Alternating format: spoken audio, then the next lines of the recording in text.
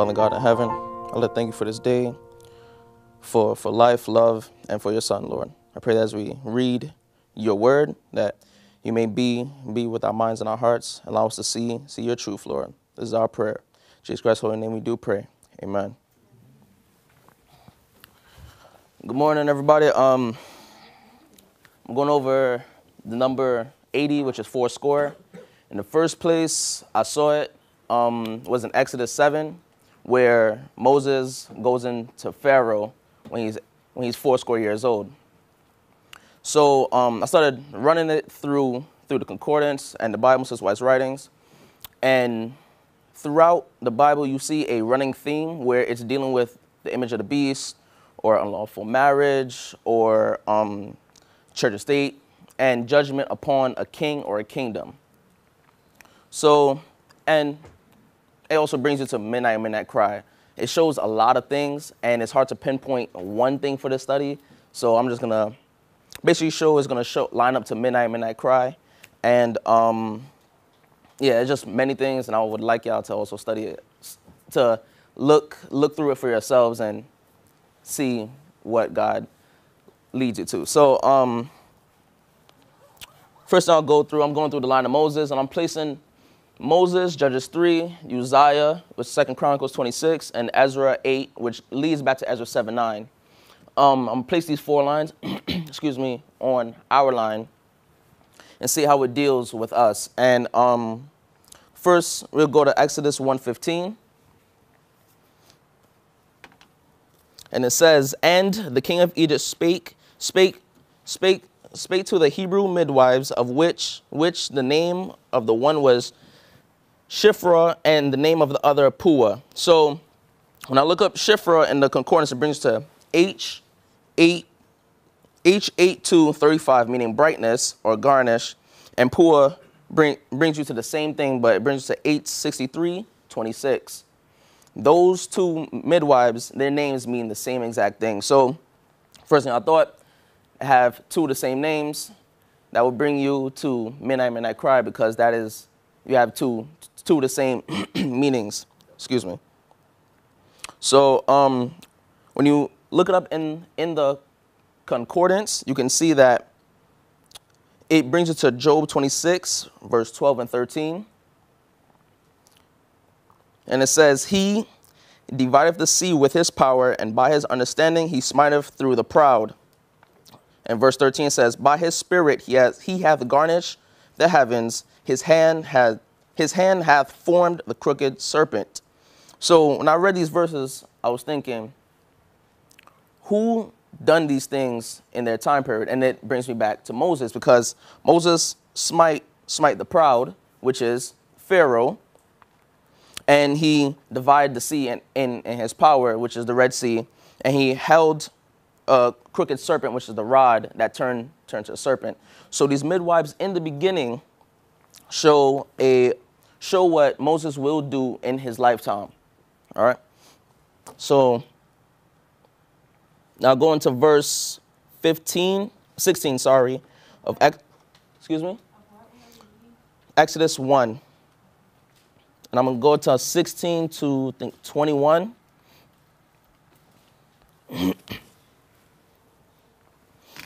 And it says here, "And he said, when ye do the office of a midwife to the Hebrew women, and see them upon the stools, if it be a son, then ye shall kill him. But if it be a daughter, then she shall live. But the midwives feared God." When I saw the fear of God, the first thing that came to my mind is the first angel's message. So we know the birth of Moses is at the time of the end. So I'll put birth of Moses, and you see the first angel's message, fear God. Continuing on, it says, "And did not as the king of Egypt commanded them, but saved the men children alive. And the king of Egypt called for the midwives and said unto them, Why have ye done this, and have saved the men children alive? And the midwives said unto Pharaoh, Because the Hebrew women are not as the Egyptian women, for they are lively and are delivered ere the midwives come in unto them. Verse 20, therefore God dealt with therefore God dealt with the midwives, and the people multiplied and waxed very mighty. And it came to pass, because the midwives feared God, that he made them houses. So, from Exodus chapter 1, from verses 16 to 21, I can see the first angel's message, which fear God, give him glory, for the hour of judgment has come. Because you have the fear of God, the midwives fearing God. There's two midwives, so that's the second angel's message showing the second angel's message, and God dealt with them. Anytime God deals with something, that's judgment. And God judged them and deemed them worthy, and then God gave them houses. So at the time of the end, you can see the first angel's message in its fullness going with Moses. So now we can go to Exodus 3, chapter 3, verse 2. Excuse me. And it said, this is speaking about Moses at the burning bush. So it says, and the angel of the Lord appeared. So if an angel is appearing, you can see an angel coming down. And we're going to go through and see how this is the second angel's message, because there's a doubling of Moses in verse 4. Verse 2, it says, and the angel of the Lord appeared unto him in a flame of fire out of the midst of a bush. And he looked, and behold, the bush burned with fire, and the bush was not consumed. Also, another thing I just noticed, that the word behold is visual. You have to see it. Anytime the Bible says behold, you're looking at something. So that's another witness to the second angel's message. And then jump down to verse 4, it says, and when the Lord saw that he turned aside to see, God called unto him out of the midst of the bush and said, Moses, Moses. And he said, here am I. So, see, 96, which is the burning bush, which is the formalization also.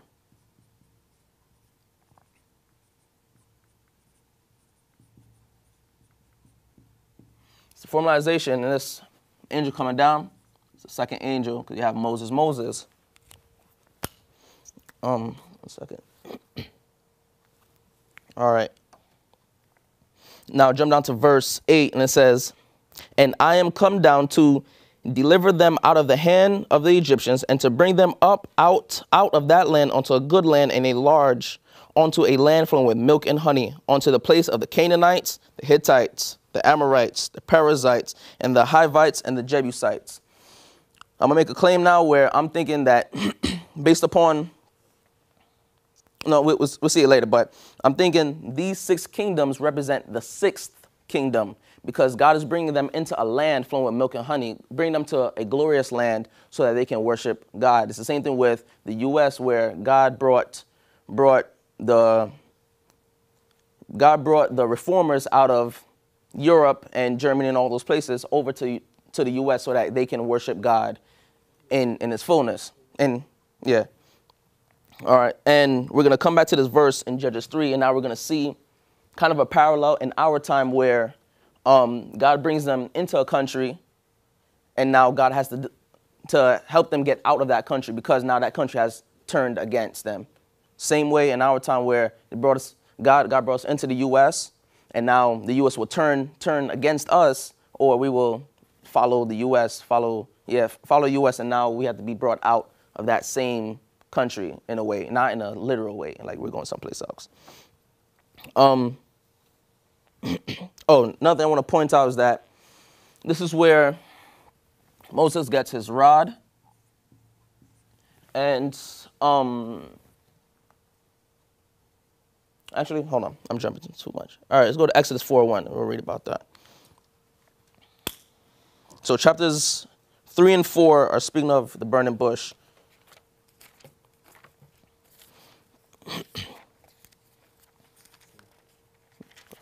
In verse number 12, you can see that the Lord says in verse number 12 of chapter 3, he says, certainly I will be with thee, and this shall be a token unto thee that I have sent thee. When thou hast brought forth the people out of Egypt, ye shall serve God upon this mountain. So God gave Moses a message at the formalization, and he's telling them, when you come out of Egypt, you're going to come back to this very same spot, 96. So that message is very important. You're going to come back to this very message. Amen. He gave him 3 evidences. 2 of them are visual, and 1 of them he had to believe it by faith that it was going to happen. 1 of them was the rod turning into snake. The second one was his arm turning into leprosy and bringing it back. Yeah. And the third one, it was yet to come, was when the river was going to turn into blood. But that was not visual. So 2 are visual, 1 was not. Amen. All right.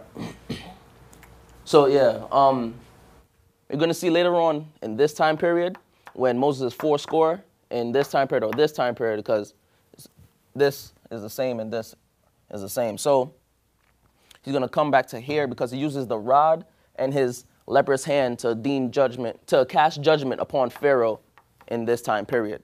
So Exodus 4:1, it says, and Moses answered and said, but behold, they will not believe me, nor hearken unto my voice, for they will say, the Lord hath not appeared unto thee. And the Lord said unto him, what is that in thine hand? And he said, a rod. And he said, cast it on the ground. And he cast it on the ground, and it became a serpent. Moses fled from it. And the Lord said unto Moses, put forth thine hand, and take it by the tail. And he put forth his hand and caught it, and it became a rod in his hand, that they may believe that the Lord God of their fathers, the God of Abraham, the God of Isaac, and the God of Jacob hath appeared unto thee. And the Lord said furthermore unto him, put now thy hand into thy bosom. And he put his hand into his bosom, and when he took it out, behold, his hand was leprous as snow. So we know in the story of Moses that Moses used the rod. He lifted up the rod to make the plagues come down. And what I'm inferring here is that the leprous hand is God giving Moses the power to cast judgment upon a nation. And because we'll see in the next quote from Sister White that it is a symbol of the finger of God, and only God can judge. So now God gave Moses the power to judge a nation. So now we're going to read from Desire Ages 262, paragraph 1. Desire Ages 262.1. And it says, of all diseases known in the East, leprosy was most dreaded. Its incurable and contagious character and its horrible effect upon its victims filled the bravest with fear. Among the Jews, it was regarded as a judgment on account of sin, and hence was called the stroke, the finger of God. Deep-rooted, ineradicable, deadly, it was looked upon as a symbol of sin. So we can see here at the burning bush, the formalization of the message that Moses received these 2 things, the rod and the leprous hand, which is the power of God. Both actually are the power of God. So now we go to Exodus 7:7.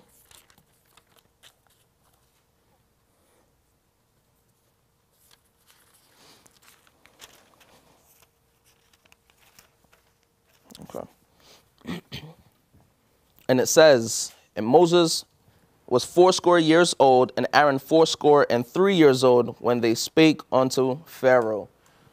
And Elder Jeff placed at the camp meeting, I can't remember which presentation he did it in, but he placed the plagues from the plagues 1 through 6 here, and I think 7 to 10 in here. So if Moses is 80 years old when he goes into Pharaoh, that means he had to be 80 from here at midnight. Midnight or midnight cry, based upon which line looking at, the priests or the Levites. So I would 80 here or 80 here. And he's casting judgment upon Pharaoh of Egypt, because he's not allowing the Hebrews to worship God in the correct way. They were worshiping the idols and eating foods that were not of Christ's plan. All right. Now we can go to Judges 3. And Judges 3 is a chapter that has much meat in it, and you can glean a lot of things from it. A lot of gems are within Judges 3. So as a result, At some point, wasn't 1 to 3 for midnight cry? Yeah. it was Yeah. 1 to 3. 1 to 3 was from Midnight Cry, Because it's, and then the Sorry, rest. Number everybody. 7. Yeah. It was 3 Oh, and it's 7. everybody, and then. Yeah, everybody And then specific. Okay, all right. I apologize for that then. Thank you for correcting me. Please, I'm open for corrections for anything. So, 4 and 10. all right.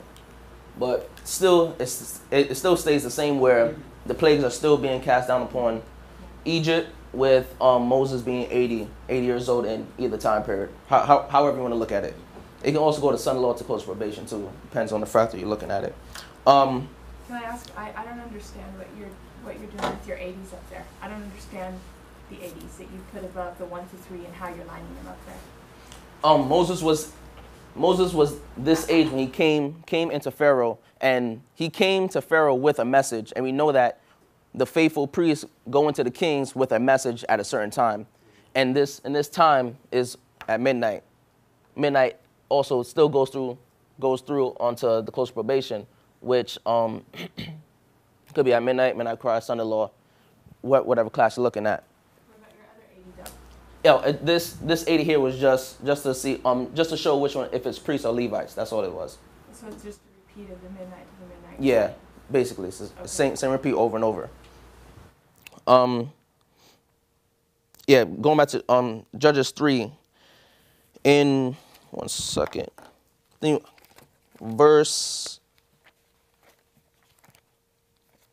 30, the land rests for 80 years. But prior to the land resting for 80 years, God has to deliver Israel again from two nations. And no, we'll just read verse 5 to 12. Verse 5 says, "And the children of Israel dwelt among the Canaanites, the Hittites, the Amorites, the Perizzites, the Hivites, and the Jebusites." These are the same 6 nations that God brought his people into, and now you see that God has to bring them out of the same nation, the 6th nation, which I'm seeing this as the United States. And verse 6, it says, and they took their daughters to be their wives, and gave their daughters to their sons, and served their gods. And the children of Israel did evil in the sight of the Lord, and forgot the Lord their God, and served Balaam and the groves. So you already know this is unlawful marriage. You have Hebrews marrying people from these 6 other nations, or nations abroad or around them, wherever. So you know that's a unlawful marriage, which shows the image of the beast. And if they forgot the Lord, they had to forget the Sabbath also. So, and the Sabbath says, remember the Sabbath day. So you can see here that, 1 second. You see here that it could be an image of the beast here. I'm gonna put IOB for image of the beast, and MOB for mark of the beast, or mark of the beast here. Or it could be an image of the beast here, then the mark of the beast from Sunday law. Let me put it smaller. Sunday law onward. Depends on the factor you're looking at. So have the unlawful marriage, then the mark, or the unlawful marriage, then the mark, which is Sunday law. And you already know here at Midnight Cry is going to be a Sunday law, the first Sunday law, the first state Sunday law in the United States. And all right, we're going to go to verse 8 then. Continuing on to verse 8, it says, therefore the anger of the Lord was hot against Israel, and he sold them into the land of Cushan-Rishathaim, king of Mesopotamia, and the children of Israel served Cushan-Rishathaim 8 years. And when you look up Cushan-Rishathaim, it comes from H3573, and it means double wickedness. So you have a doubling there already. So you already know this is going to be placed at midnight or midnight cry. And you have to serve, and Israel served the king of Mesopotamia for 8 years. So if he served them for 8 years, where does the 8 go?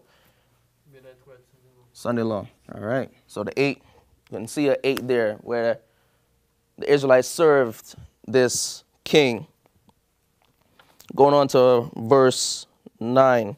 It says, and the children of Israel cried unto the Lord. The Lord raised up a deliverer to the children of Israel, who delivered them, even Othniel, the son of Kenaz, Caleb's younger brother.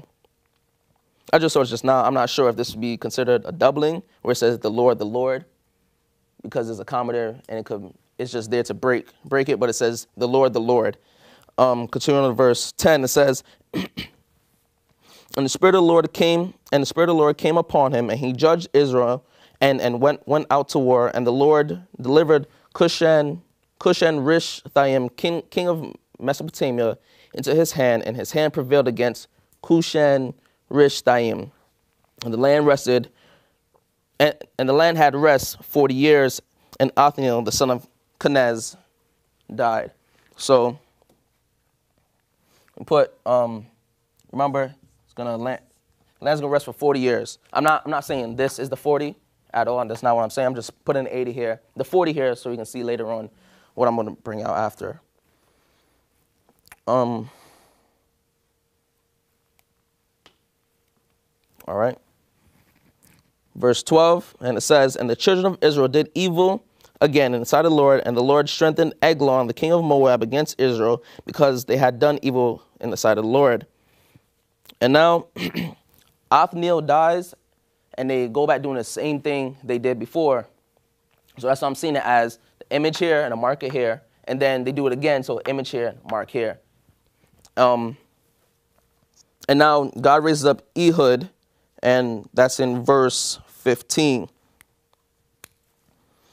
But and verse 15 says, but when the children of Israel cried, is this it? Sorry. But when the children of Israel cried unto the Lord raised them up a deliverer, Ehud, the son of Gera, a Benjamite, a man left-handed, and by him the children of Israel sent a present unto Eglon, the king of Moab. So now Ehud is raised up, and he has a message to give to the king of Moab. So yet again, we see whenever the 80 is involved in a story or in a book of the Bible, you have God having someone raised up to give a message to a king. Now going, 1 second.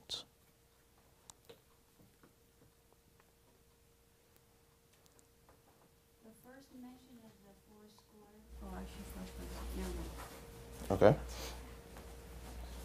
And jumping down to Judges 3:26, because I don't want to go through the whole thing, because in the whole book of the whole chapter of 3, it has a lot of things you can put in it, and I don't want to bring out some of them things at this moment. I just want to try to keep it as simple as possible and just show how it's always bringing you to midnight cry. Now go to verse 26. And it says, and Ehud escaped while they tarried, and passed beyond the quarries, and escaped unto Sarath. And now, when you look up Sarath in the concordance, 1 second. You look up Sarath in the concordance, it brings you to H8167, and it means roughness. And then that goes to H8166, which brings you to she-goat. Then that goes to H8163, which means he-goat. And now when you get down to the final meaning of that word, it brings you to H8175, which means fear, tempestuous, come like a whirlwind. And it references back to Daniel 11:40. So what I'm thinking here is that the message from here is going to be, hold on, let's move this, hold on. Message from here is going to be used here or here to go in to the kings and tell them, and to bring a message to the kings at midnight or midnight cry. Message from the formalization. Yeah, yes, yeah. Oh, yeah, because, forgive me for that, because from here, apologize. Message from 96, when the time to end magazine was put out, and so, let me get my thoughts together. So the message from here will be given here to the kings that will kill the king. Yes. Go really slow on 26. Ehud escapes while they tarry. He escapes into Serath. How does that line up with 96 to midnight? I don't understand. Maybe I'm the only one, but I just completely don't understand how you're getting that logic. When you look up the word Serath, Okay, so you got your definition, your whirlwind definition. yeah, So that's allowing you to place it at 96? Or how are you placing it, this action starting in 96? the concordance refers you back to Daniel 11:40. It tells you to go there because it's showing that Serath means the same thing as fear, and means the same thing as come like a whirlwind in Daniel 11:40.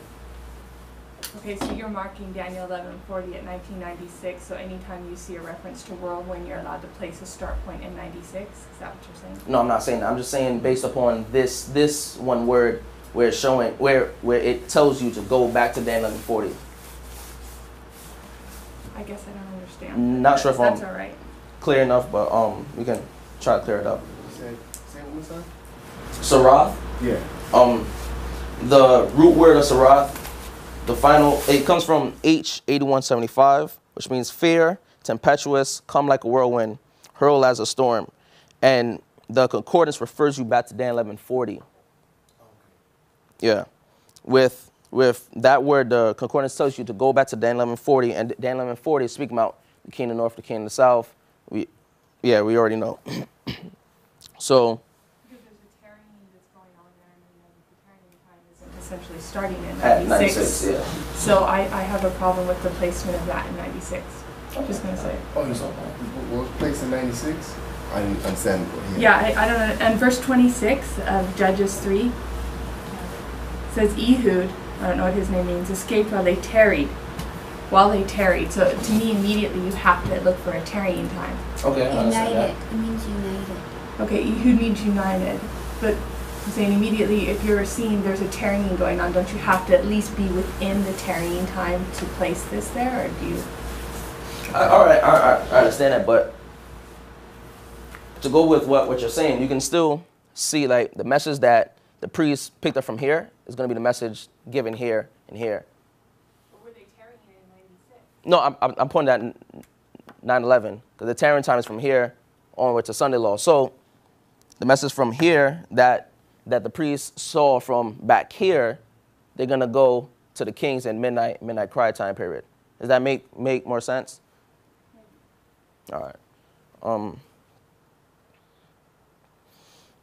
Jumping on to verse 30, it says, so Moab was subdued that day under the hand of Israel, and the land rested, and the land had rest 80 years.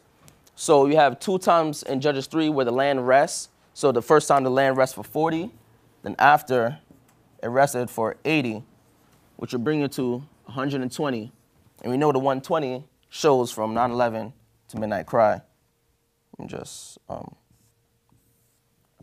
this is the 120 here of the land resting. So then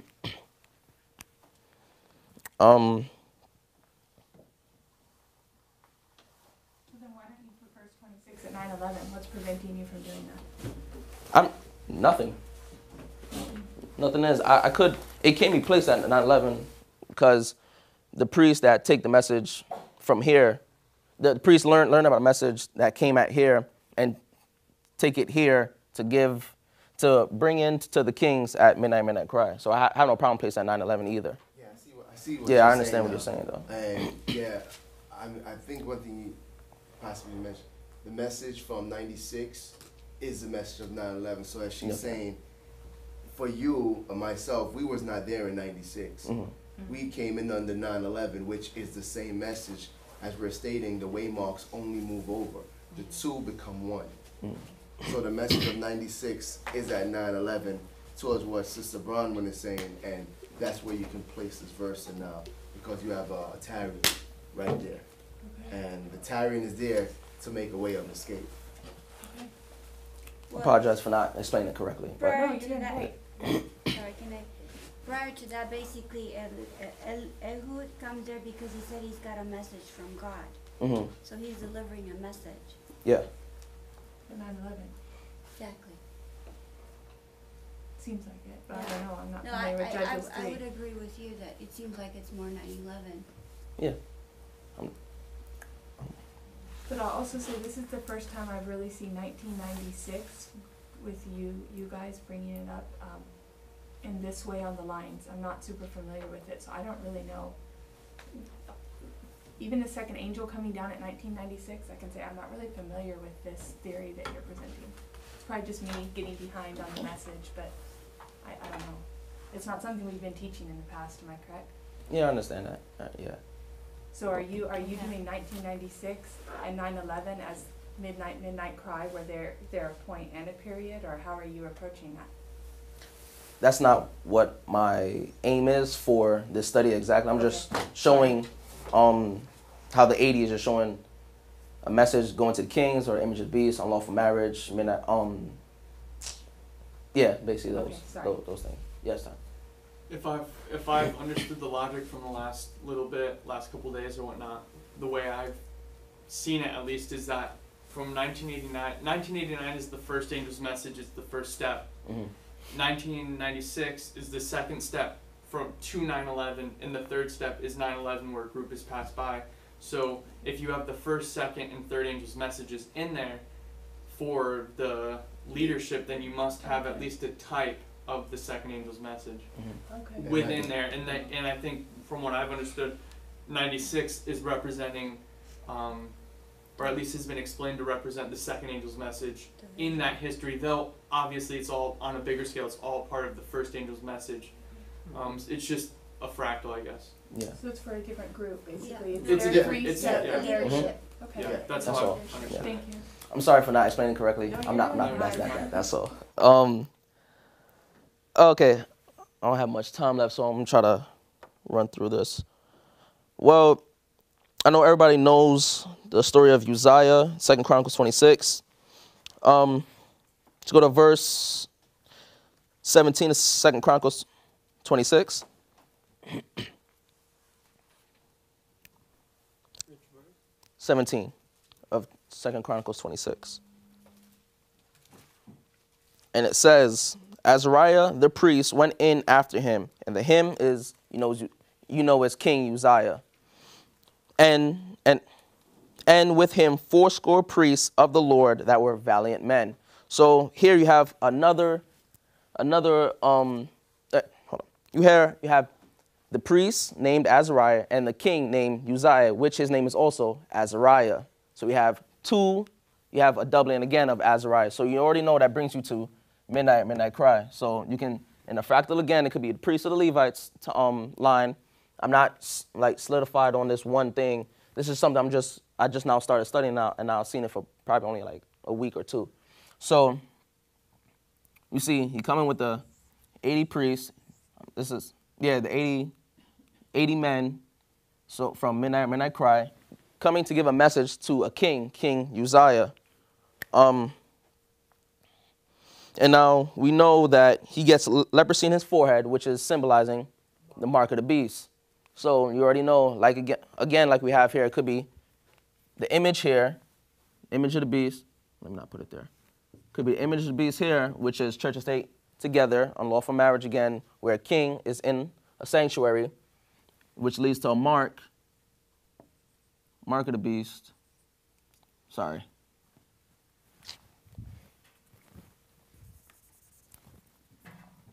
Which leads to a mark here, or you can see it as the image here, and the mark at the Sunday law, because you already know midnight cry, it's first state Sunday law, which is the mark of the beast also. Also, you can see that Uzziah, this in the time of Uzziah, it's a two-horn power because Uzziah is reigning with his son Jotham also. So it's a two-horn power. So it's showing you again. It is pointing to the United States, and Can I say something like the 80s? I'm sorry. verse 17, and with him fourscore priests of the Lord that were valiant men. This is the priests coming in with 80 valiant men, and to go speak to King Uzziah to give him a message that what you're about to do is not for your glory or your honor. It's gonna just basically end up killing you. But it's 81, right? We understand that. True, yeah, it is Okay. 81. But yeah.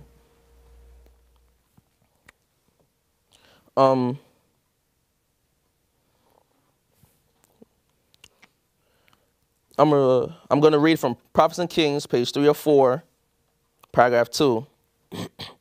PK 304, paragraph 2.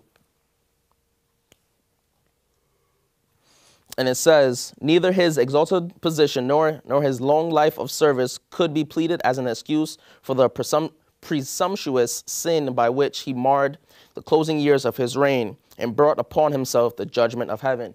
And we already saw from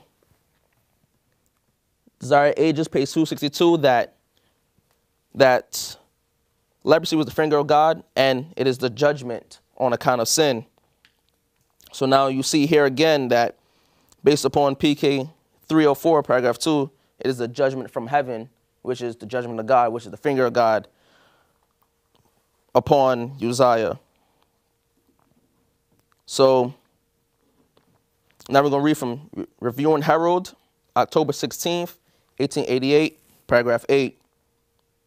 Review and Herald, October 16th, 1888, paragraph 8. And it says, in the year that King Uzziah died, so in the same year that he died, Isaiah was permitted in vision to look into the holy place and into the holy of holies in the heavenly sanctuary. So you already know you get the Mare vision at midnight.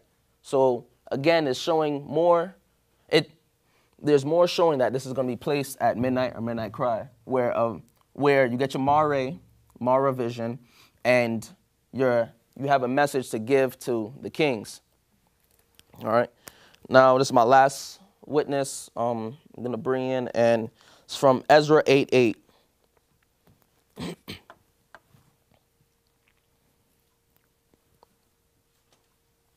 And it says, and of the sons of Shephatiah, Zebediah, I'm not sure how to pronounce these names, the son of Michael, Zebediah, the son of Michael, and with him fourscore males. So this is when this chapter is bringing forth all of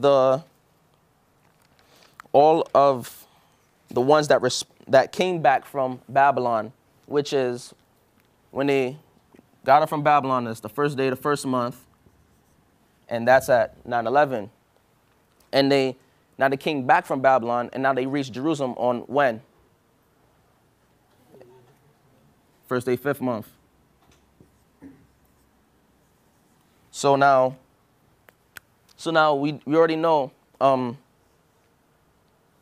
second.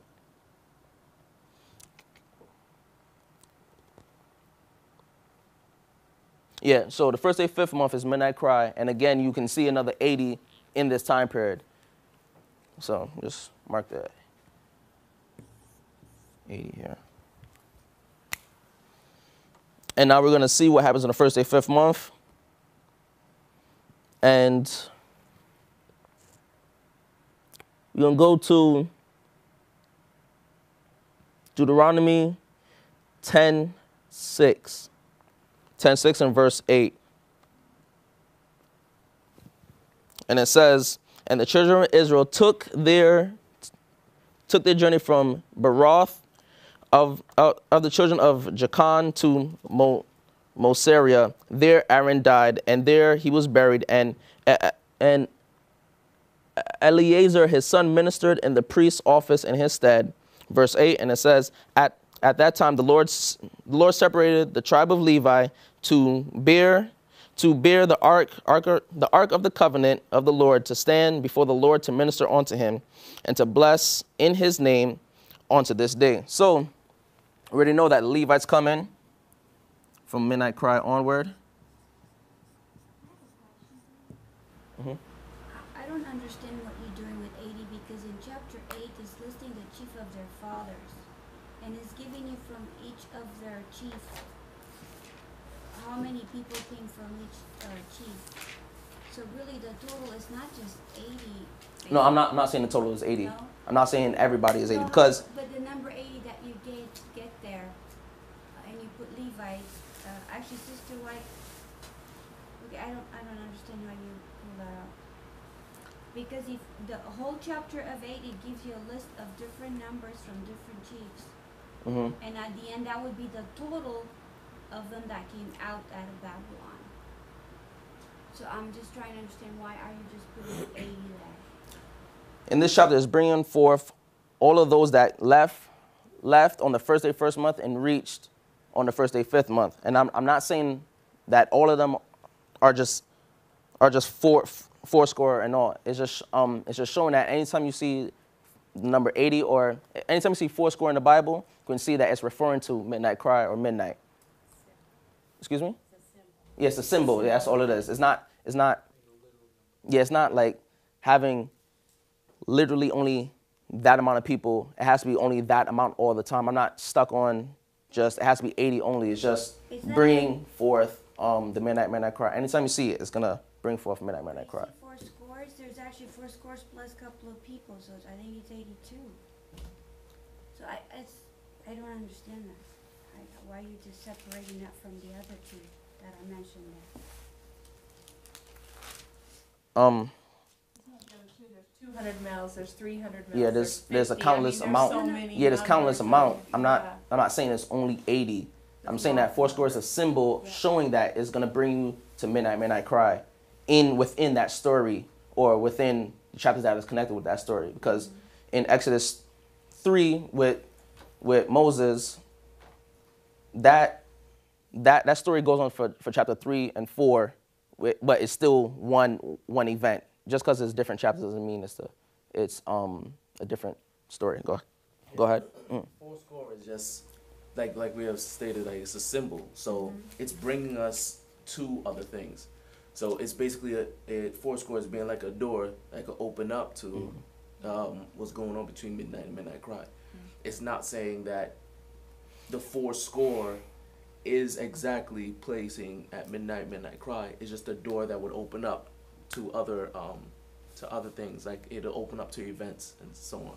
Yeah, like I said in the beginning, this is something I just started studying. So if there's any corrections, please tell me. I'll love to hear them.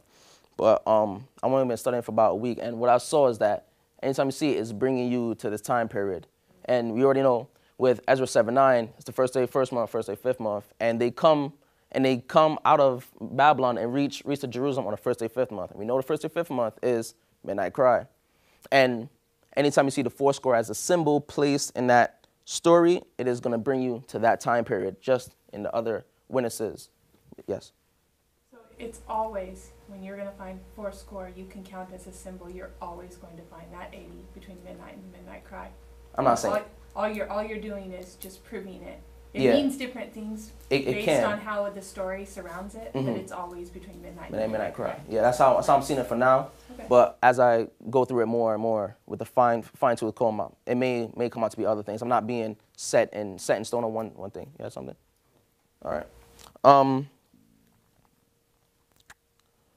Oh yes, that's where I left off. It says in verse 8 of chapter 10 of Deuteronomy that the Levites bear the Ark of the Covenant, and we know that from the last year's camp meeting in September, that we know that the Ark is opened at midnight. Put Ark, and now the Levites see what's happening here, because this is their first and second step, and then the third step is from midnight cry to Sunday law, and that's their by the north period. So from what they see from here, they also they bear this Ark in this time period to go to give a message and also to join in with the church triumphant. And I don't know if this helped anything, but Sister, I told her there were 40 priests, which is Patriarch to Prophet 6:14.3, and there were 220 Nethinims. But we're talking little numbers here. On that history of Ezra that came out of Babylon. I'm not sure how to place that at this moment. I'll have to go read it for myself and try to study it out. But yeah, this is basically what I see with Fourscore. If there's any corrections, please let me know. Please show me these things. I would love to see. Yeah, that's all right. That's where I'm ending then. All right. Shall we pray?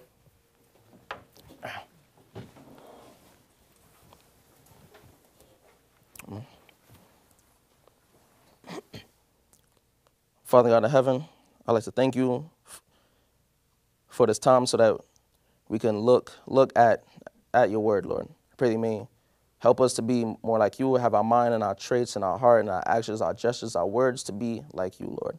I pray you may allow us to read more, look more towards heaven and be more like you, Lord. This is our prayer. In Jesus Christ's holy name we pray. Amen.